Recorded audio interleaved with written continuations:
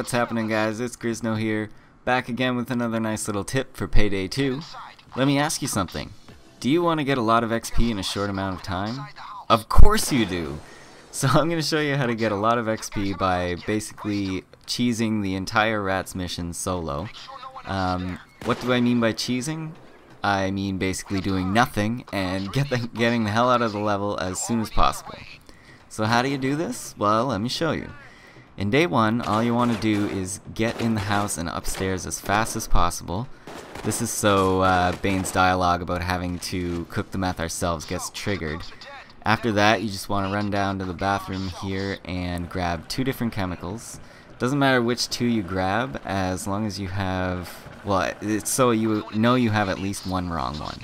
And basically we're going to blow up the lab as soon as we can add the first ingredient.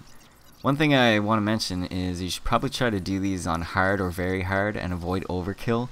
Just because on overkill they send 2 dozers, tasers, and a bunch of shields right away, and it's kind of tough to handle on your own. If you're in a group you can definitely do it, but by myself I found it was just a little too much to handle, and if you're dying all the time then you're just wasting your time, right? So I found very hard and hard to be just a little bit easier, but still giving you that good XP bonus. So whatever Bane tells you to add any other chemical besides that one, the lab will blow up, and once the lab is blown up, hightail it out of there as fast as possible.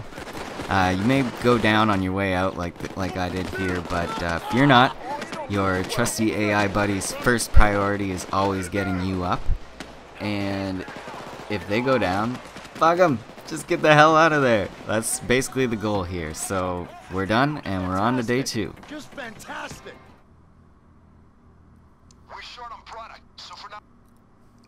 Alright, day 2. Now, I guess I should have mentioned you probably are going to have to do an escape mission after that now. They changed it after the most recent patch, but we'll cut out the escape mission because they're the same every time. Anyways, you don't have any meth, so you can't do the trade, so you basically got to find the information, and it doesn't really matter if they burn it. You just want to find it so you can trigger the escape van to come. Now, I'm gonna give these gangsters a little bit of credit because I'm wearing like the heaviest body armor you can without having the special skill to get the highest one, and I don't know what guns they're using, but they take you down really quick, and they're fast, so they can be a little tough to target. But I found using a lower powered rifle and one that had like, you know, more ammo and faster fire rate was a little bit better for this mission. Once the cops come, I mean, if it takes you a long time to find the information, then the cops can get pretty ridiculous, and it kind of sucks having a lower powered gun. Like I run into 2 tasers in the alleyway here, and you know they're tough sons of bitches. They take a lot of hits, but basically you just gotta try to go for those headshots. Excuse me.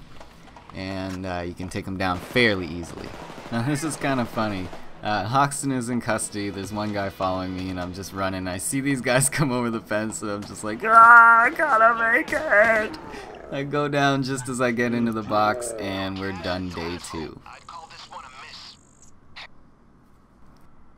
Day 3 is by far the easiest part of this.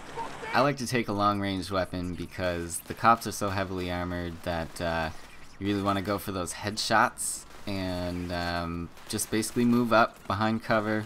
You guys probably know how to do all this. The only real trick to this is once you get to the bus. So take out all the Mendozas on the bus and run up there, and basically all I'm going to do is open one bag, grab the money, and get the hell out of there. Let the bus explode, because again, I'm just trying to finish these as fast as possible, so I'm not going for money, I'm not going for loot. I already have 3 million in my bank or whatever. So I just want the XP basically. And the bus is going to blow up, and I'm just going to make my way back to the chopper with my money. And now this, I'm not sure if you need to put the coke in the circle and have the money on your back, or if the money even counts if you have it on your back, because I didn't wait for the chopper. I just got the hell out of there like I said. So let me know in the comments if that counts, because I'm not sure. So at the end here we're going to see the totals, and as I said before, I'm not going to get that much money. It's like, I mean, it took me 18 minutes to do this, so it's not too long. It's about, you know, the amount of bank heist, let's say. Now, that is the most important part. Look at all that XP, 40,000, especially at higher levels. That definitely helps a lot.